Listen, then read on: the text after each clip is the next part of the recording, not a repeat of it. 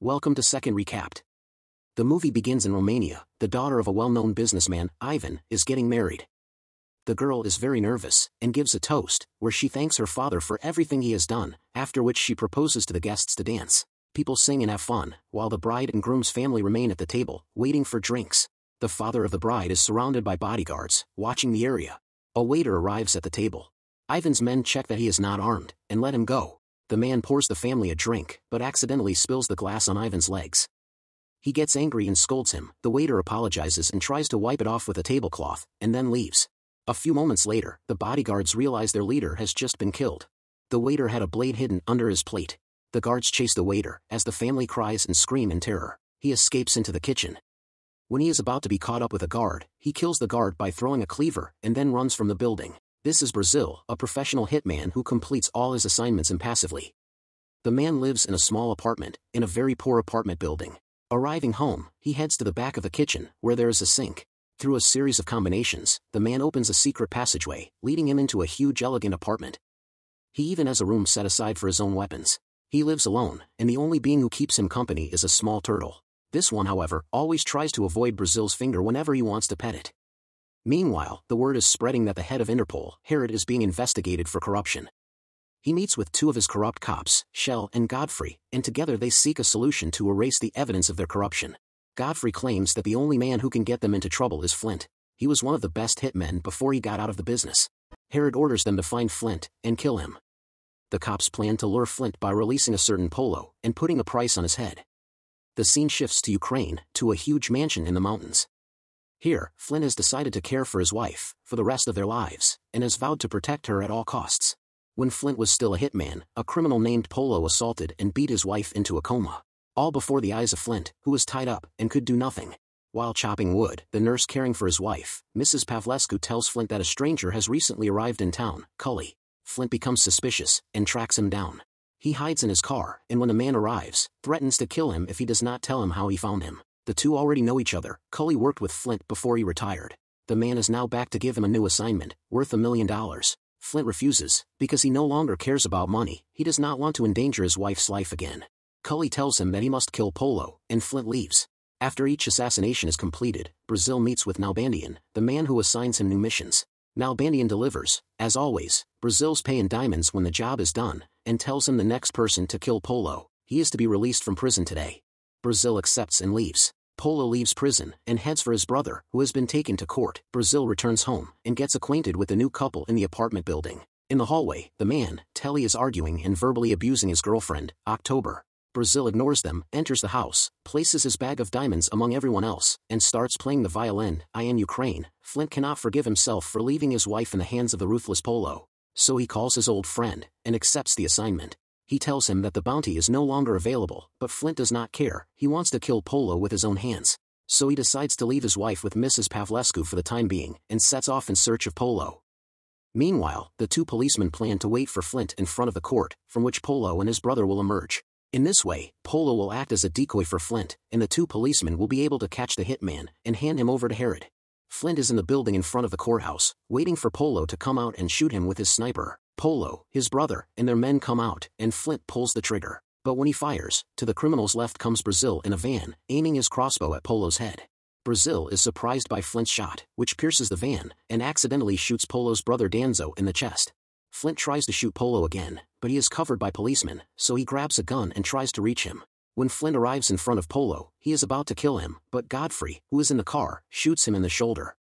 The local police shoot the car and Flint, but both manage to escape. Arriving home, Brazil plays the violin again, but is interrupted by the neighbor's screams. He goes out to check outside the door, and notices that Telly is violently beating his girlfriend with his belt. Brazil tells the neighbor to stop because he is bothering him. The man ignores him and continues. Brazil then beats Telly and mercilessly houses the girl in his apartment, and tells her that tonight she can sleep at his place. Brazil orders the girl not to touch anything, and goes to look for Polo.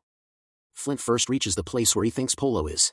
But instead of the criminal, Brazil appears from above, jumps on Flint, and beats him. Brazil says he does not want anyone to meddle with his assignment. Flint tells the man that it is only personal, and that he does not want to. Once he is killed, he can keep the money. Flint knows more about Polo's moves and his hiding places, and convinces Brazil to cooperate with him. The two go to see the guy who makes the equipment for Polo. Flint threatens the man with his own weapon to find out where to find Polo. The frightened man says that in the next few days, his boss will be at a hotel called the Royal Grand. Flint decides not to shoot him, but Brazil comes up behind the man and kills him. The two goons start fighting, because Flint wants him alive, to use him as bait. They then steal the weapons, including a $500,000 machine gun that shoots itself, and leave. While Polo is looking at pictures of him and his brother together, one of his men enters the room. He informs the chief that he has found a picture of Danzo's killer. Polo prepares to look for him. Brazil returns home, but sees the door to the secret passage open. In the bed of his large apartment, he sees October sleeping. He wakes her up and treats the wounds on her back. October caresses the turtle, and it comes out of its shell and raises its head. Brazil has never been able to do this and is touched. Night has fallen, and the Interpol chief is going to sleep. Flint breaks into his house and points a gun at him.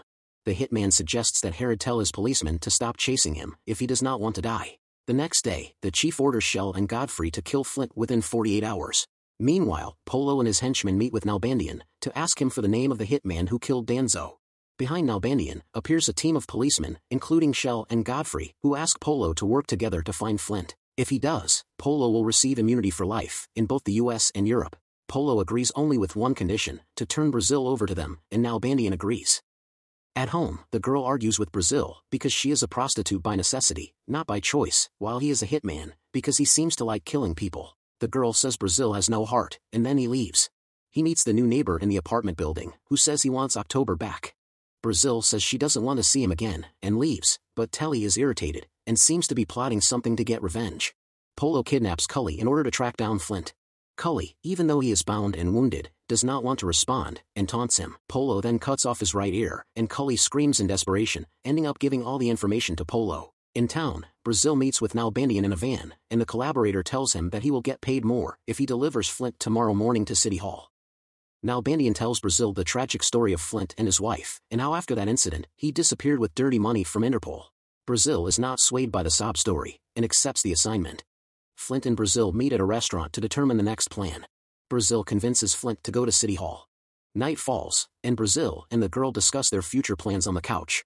October says she just wants to get away from the city, and be safe with someone who will love her, and light a candle for her when she dies. She asks Brazil if he prays. He says he tried but never got an answer, so he gave up. The girl gently rests her head on Brazil's shoulders, and he realizes he has grown fond of the woman. While Polo is trying to have a good time with prostitutes, he is interrupted by one of his men. Polo gets to know the owner of a local prostitute business, who says he knows the whereabouts of Danzo's murderer.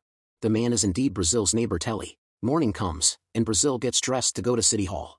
Before leaving the house, October kisses him on the cheek, and he very awkwardly reciprocates. Arriving at City Hall, Flint sees Polo in the distance, and tries to shoot him. But at the same moment, he is surprised from behind by Shell and Godfrey, who knock him out with a taser. Flint is caught, and realizes he has been betrayed by Brazil. Then Brazil goes to Nalbandian, takes his money without checking it, and says he wants to take some time off. Soon after, however, he receives a call. It is Polo, and he has broken into his house. He threatens Brazil to kill the girl if he does not turn himself in. Brazil refuses, shuts down the call, and tells Nalbandian he no longer wants to work with him. The hitman returns to his house, and finds everything destroyed, with the girl dead. Brazil is deeply distressed by this, and returns to Nalbandian. He returns the diamonds to him, and asks where he can find Flint. Nalbandian gives his friend's location, in exchange for restoring their cooperation. Meanwhile, the two policemen torture Flint in an abandoned factory, to find out where the Interpol money he has hidden is. Flint does not respond, and Godfrey orders his man, Gabor, to kill him. But when the policeman turns around, Gabor falls to the ground dead. Brazil has stabbed him in the back. The hitman kills everyone with a machine gun, saving Flint, and apologizes to his friend for betraying him. Together they then head to Flint's house, before Polo reaches his wife. The Interpol chief hands over judicial immunity to Polo, and the two look for a way to stop Flint once and for all. It is nighttime, and in the car, Flint calls Mrs. Pavlescu to tell her to get his wife out of the house and escape. The call, however, is tampered with, and the woman does not understand the message. Polo has already arrived at Flint's house, and kills the lady. Daylight breaks, and the two hitmen finally arrive at their destination. Flint's house, however, is surrounded by Polo's men. Polo calls Flint, and shows him on camera how he is stroking his wife's neck with a knife, to provoke him. He gives him 15 minutes to put down his weapons, otherwise, he and his men will assault the woman again, and then kill her. Flint and Brazil come out of the forest, without weapons, but with a plan. The two meet Polo, and Brazil offers him $12 million in diamonds to let him go. Flint pretends to be angry, because he seems to want to betray him again, and throws a punch at him. Brazil dodges it. Flint grabs the phone above the table and activates the automatic weapon they had stolen and hidden behind the house earlier. Everyone but Polo dies. Flint tries to stab him, but Polo is stronger and is about to slit Flint's throat. Brazil, however, throws the criminal to the ground. He wants to shoot him, but Flint says he wants to kill him with his own hands. Flint brings Polo to his knees, in front of his wife's bed. He threatens to slit his throat, and Polo begs Flint's wife to forgive him for what he did to her. Polo cries out in desperation, but Flint says she cannot hear him, and stabs him. Polo falls to the ground, and Flint cries in front of his wife, and caresses her. He has finally succeeded in getting revenge, but the two hitmen's mission does not end there. Brazil tracks down his neighbor, and with a sword, cuts his throat, to avenge the only girl who made him feel alive. Flint instead kills Herod, and then Flint and Brazil's lives are separated. Flint now wants to do a new, albeit more expensive procedure to cure his wife. While Brazil, thinking back to October, returns to the church after a long time, and lights a candle for her. The movie ends with the tears of Brazil, the man who previously had no feelings. The end. Thank you for watching. Subscribe if you'd like to see more videos like this. Turn on the notifications, and leave a like to help the channel out.